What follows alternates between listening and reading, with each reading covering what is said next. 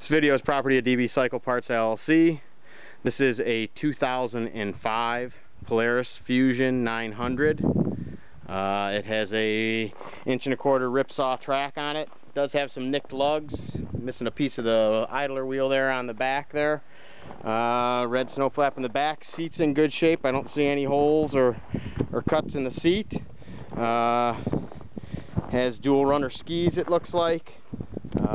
And the problem with this sled is, this is the second one of these we've had with the exact same issue. The crankshaft end broke off. So therefore, you cannot put a clutch on this.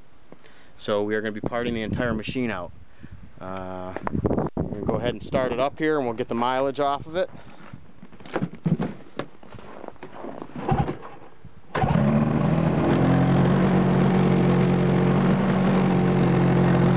You can see it has 3,726 miles.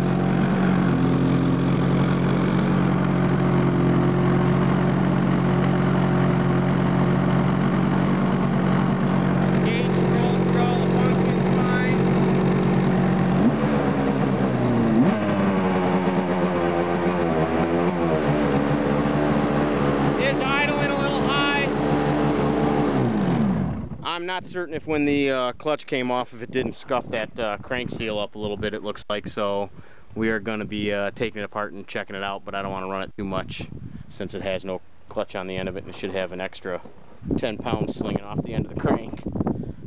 We are going to be parting this sled out and everything will go on it.